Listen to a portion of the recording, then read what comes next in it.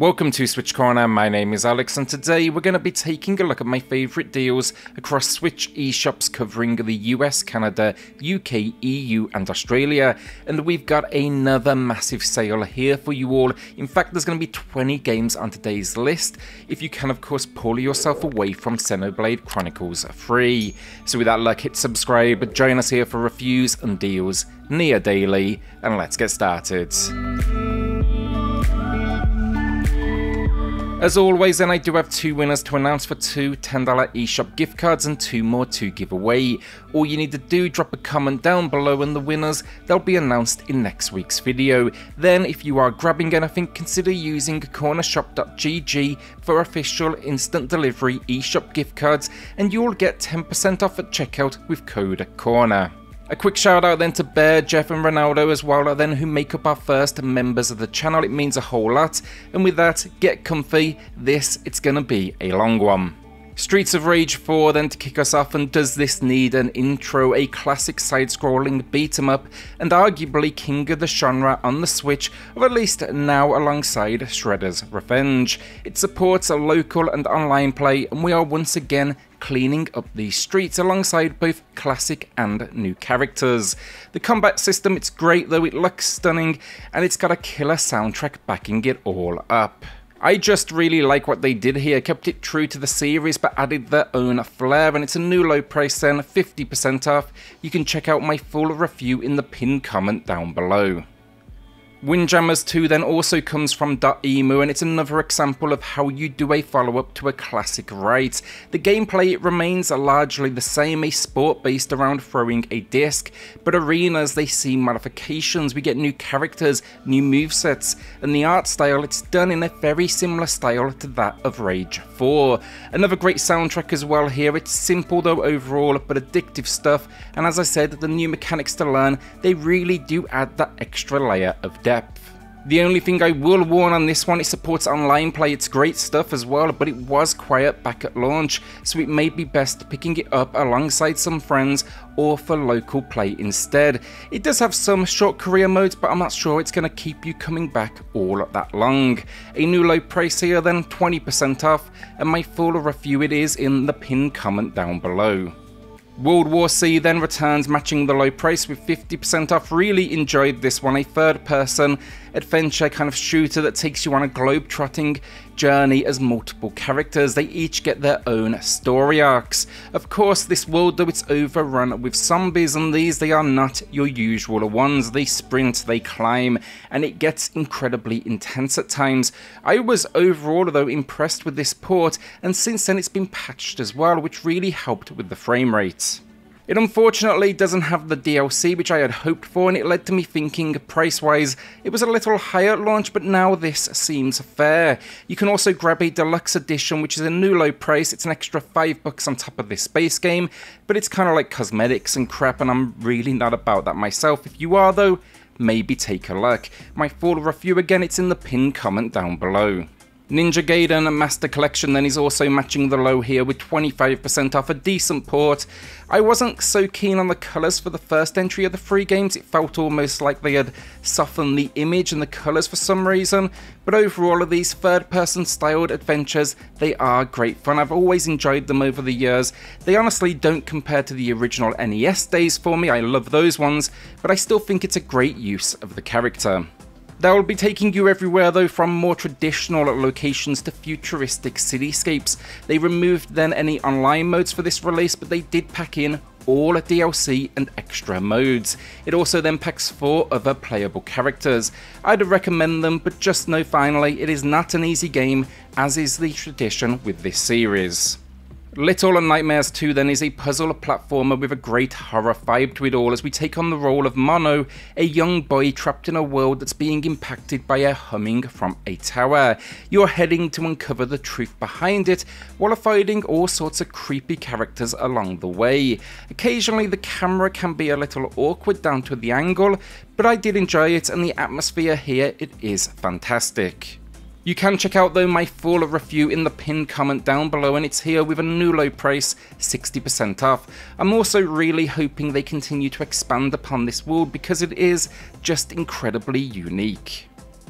Tetris Effect Connected then is one of 4 10 out of 10s I've given here on the channel. It's a masterpiece of design as it takes the Tetris formula and adds it to almost a journey of sorts. It's incredibly well done though, and it packs a huge amount of modes that can be everywhere from think relaxed to intense. My favourite though being online competitive multiplayer, but then it even has this unique co-op modes.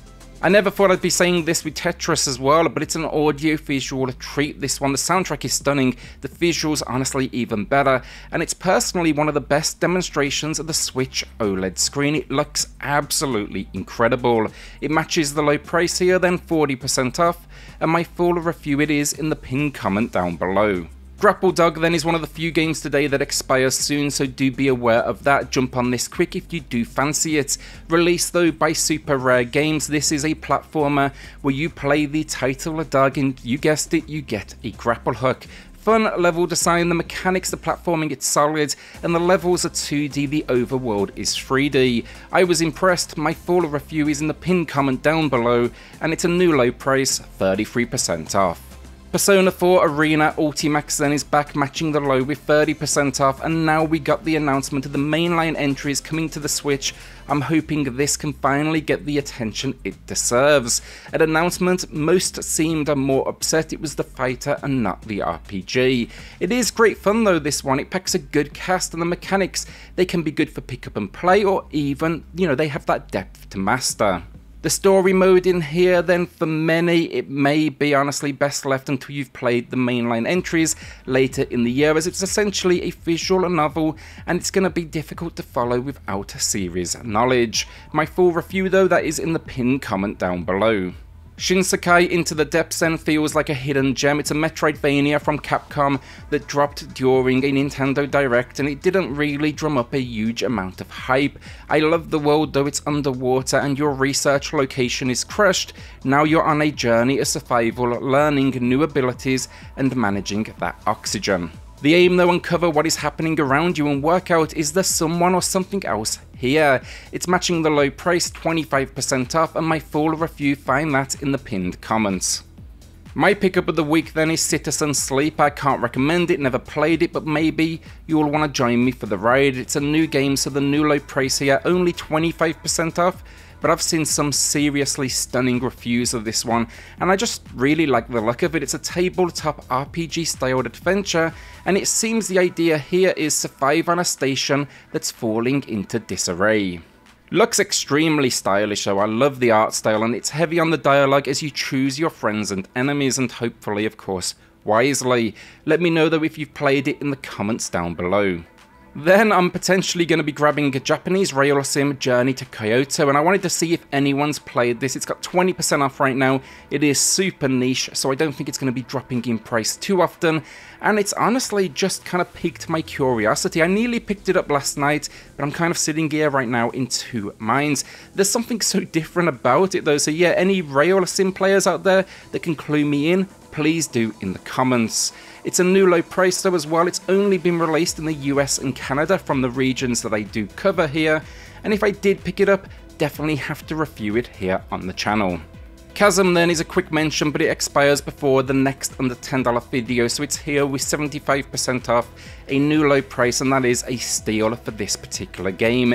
It's procedurally generated, an adventure platformer that leads to replayability, but it's not a roguelike in the sense you die, it's all the way back to the beginning to try again. It's actually the dungeons that are the focus for the randomization, and then it's packing elements of Metroidvania as well. The story though, the townspeople, they've disappeared. Now you need to uncover the truth behind supernatural creatures. I love the visual style here on this one. There's some stunning background work, and yeah, overall I was really impressed. I actually grabbed it right at launch myself, and I wasn't disappointed at full price. Super Mega Baseball 3 then is a fantastic game. Can't say I'm the biggest fan of the sport. Slowly kind of started to learn it when I moved to the States, went to a few games, but it seems honestly that's more about drinking beers and actually watching anything that's happening. That said though, look, do not let the cartoon-like graphics here deceive you. There's some deep mechanics, there's good modes, including career, and yeah, I'll link my full review below if it does take your fancy. Highly recommended though, as I say. I got into this game as I was actually getting into the real life sport. It looks great on the Switch, really enjoyed it in handheld, and it's a new low price here, that is 70% off, which should be a perfect price point for fans out there. As a discount like this, it's been a long time coming. Soundfall then was another Nintendo Direct stealth drop, and that was recently, so it's here with 25% off, and it's a rhythm-based adventure where actions like movement, dashes, gunfire, it needs to happen on the beat for maximum power. I reviewed it on the channel, and I'd say the base game, it took me around maybe 6 hours. You do get sync options as well for the music to make sure everything here is in time. The main issue though I had with this one, the gameplay is unique, it's well done, really enjoyed it. It has multiple difficulties to keep you coming back so you can dial things up, but the visual design, unfortunately, it is pretty bland, and each world, honestly, it outstays its welcome. Some fun characters though overall, and a story set around getting back to your world, but not kind of before you find that passion for audio again. Check out my full review in the pinned comment below. Zengeon then is here with a new low of 35% off, reviewed it again here on the channel, find that in the pinned comment below, but it's decent, very similar in design or idea at least to Hades, but with a heavier anime spin and with multiple playable characters that have a different combat scheme. I found it quite a bit easier than Hades as well, I will put that out there, and it's all run based, so there's definitely some luck in the items that you do find. The main issues, on occasion I did have some frame rate drops, never too steep though, and some of the world design at times not the most exciting, but yeah, I think the pricing here at this point is more than fair, and yeah, overall I think you can have some fun with this one. Paradise Killer then is matching the low with 40% off. We won't talk for too long about it as I always bring this one up, but I was actually thinking about it again as they released a second final record of B-sides now from the soundtrack, and I received that yesterday, and that soundtrack, even if you don't buy the game, just listen to it, it is absolutely stunning. It gives me personally, you know, Persona vibes. Few games though like this one as well on a gameplay front. It's a first-person detective adventure. The story and the characters though completely out there. You are essentially a god in a world that has to be recreated every millennia due to invading demons. Now on the eve of this next move though to the new home, basically for all the people that live here, the council that actually manages it, they are murdered and you need to get to the bottom of it. Awesome kind of vaporwave visual style to it all, and then yeah, my full review it is in the pinned comment down below.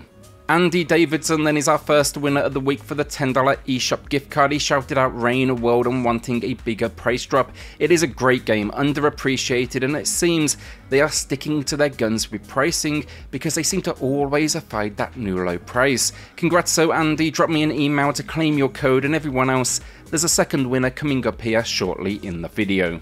The Great Ace Attorney then is here with 38% off, and you're getting a whole lot of game here for your cash. Somewhere in the region of 70 hours of content as it brings together the first and the second entry of this popular series. Now I did review it, not on my channel though, I actually covered it over on SwitchUp, so I'll be linking that in the pinned comment down below, but it's a gem of a game that tasks you with investigating a number of cases. Tons of mechanics in here though honestly, so a full video it is absolutely needed to see if it is for you, but you'll be in late 19th century Japan and England working through what is those 10 cases. Think everything here from evidence gathering to non-stop dialogue to incredible court sequences, all with a great sense of humour as well. It is well worth the cash. Hyrule Warriors Age of Calamity then gets a discount of 30% off, and while it's not matching the low price, it's like $1 more, so it's definitely worth that shout out. This is one of the better spins for the Warriors format though, and thanks to the involvement of the Nintendo team, it does a great job of expanding upon this world and story from Breath of the Wild. It did suffer from frame rate issues though, do know that going in, especially the end game, but it's mostly the usual affair here, you know, take down as many dumb enemies as possible. The main reason I wanted to mention it though, the expansion pass, it's got a new low price now, 30% off for those that do want to, you know, build upon this adventure with new characters, additional stages and story. I'm actually adding this to my library as well, so I can't comment on the quality. Our second winner then, before our final game, it's going to Jay Collier, who's no doubt like many sinking time into Xenoblade Chronicles 3. I will actually review it eventually on the channel, but no doubt that's a week, if probably not more, away honestly. Congrats so Jay, drop me an email to claim your code, and everyone else, drop a comment down below for your chance to win in next week's video. Doom Eternal then to close us out with a new low of 75% off, and this, it is a steal. No doubt this is to get those orders in as a physical edition. It just went live over at Limited Run Games. Now that physical is long overdue, but it's not the fully patched version of the game. That is worth knowing. Still though, like overall, this is a fantastic port of a game that was no doubt seriously challenging to get onto this hardware. If fist scroller first person shooting though is your thing, this is going to be the game for you. It packs a huge amount of demons to basically hunt out. My full video, it is in the pinned comment below, but it's Doom. Don't think you really need much of an explanation, but maybe take a look there for kind of a performance breakdown. I'll give you a clue as well, the performance mostly solid outside of a few sequences towards the end game. And that is the week down. If you got this far, respect. This was definitely a longer one than usual. Will you be adding anything to the library though, or holding onto that cash? With that then, like, hit subscribe. Join us here on SwitchCorner for reviews and deals near daily. And I'll see you all on the next video. Thanks everyone.